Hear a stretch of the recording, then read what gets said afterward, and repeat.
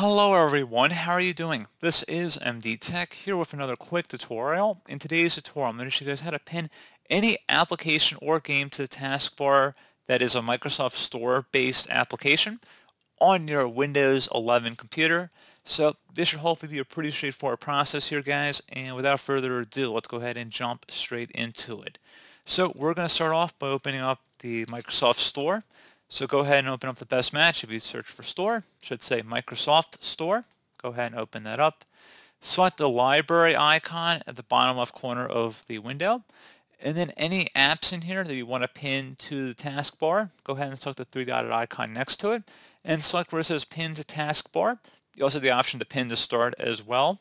But pin the taskbar. It says, do you want to pin Xbox Game Bar to the taskbar? Go ahead and select yes.